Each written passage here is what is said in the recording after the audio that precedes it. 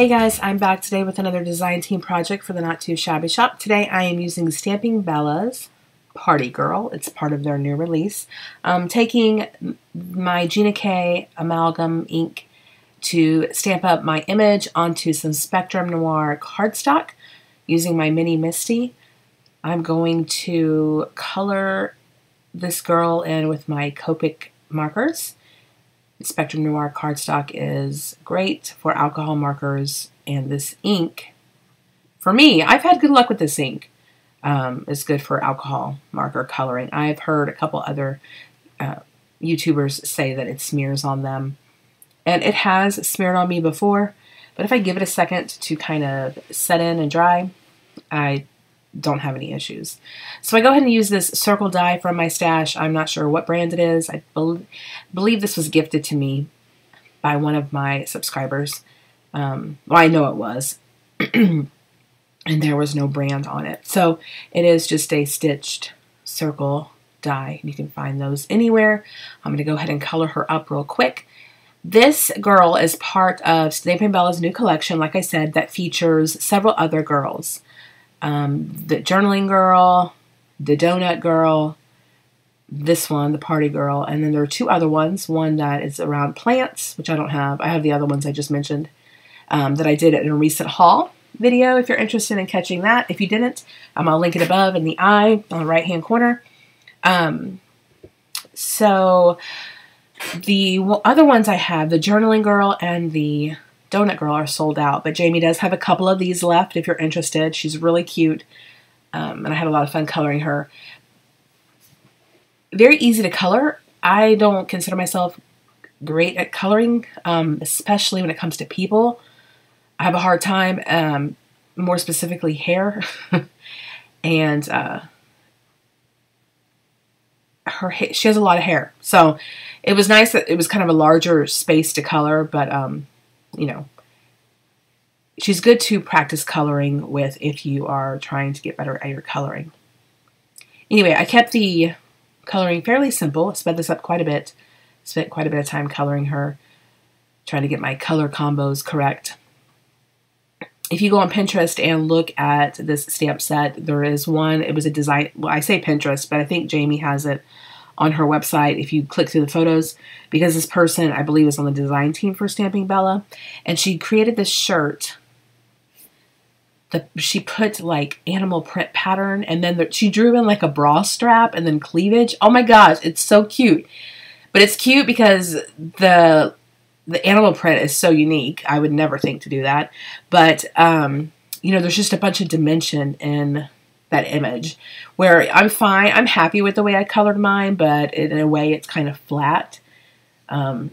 So it's so cute, and that image is really what kind of sent me over the edge to purchase this stamp. I do hope Stamping Bella comes out. They always have their little cute collections, the butterflies, the little, oh goodness, the girls that are real tall. They have like these really long legs. I don't know what collection that is.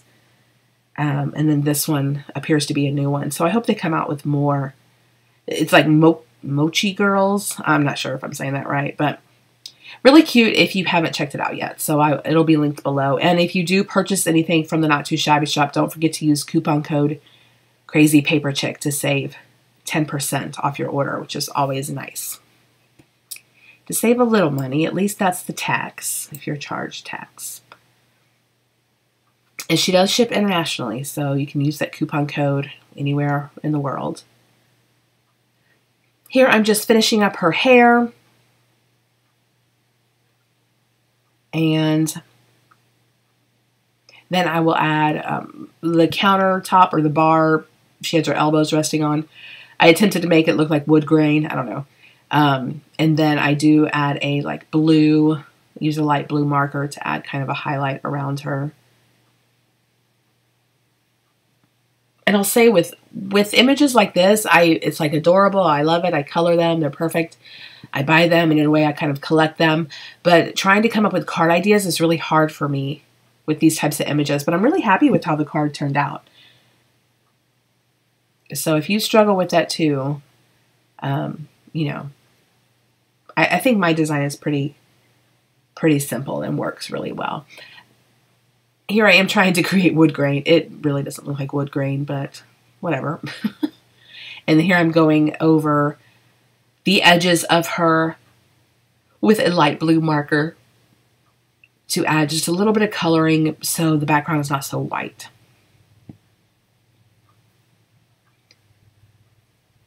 The card I was referring to earlier where the design team member colored the shirt with the animal print, she created a beautiful background too. I mean, the card is spectacular.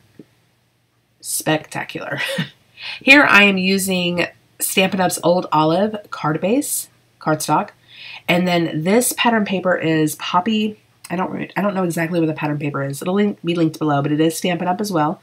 I'll have a video coming out with either 5 or 10 cards, I'm not sure yet, but using this pattern paper in this suite that this pattern paper belongs to if you're interested. So stay tuned for that. I am just popping up this girl. I did add some ribbon just for an extra little touch. Pop her up, trim this edge off. And then one of the Tailored Expressions stamp sets, the strips, I stamped out a long time ago, heat embossed in white, and then cut them out and then set them aside.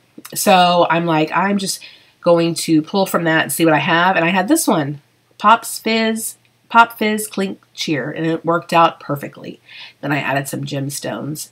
So if you're interested in any of the products I use, they will be linked below. Please let me know what you think of this card and this new collection from Stampin' Bella. And I'll catch you guys next time. Bye!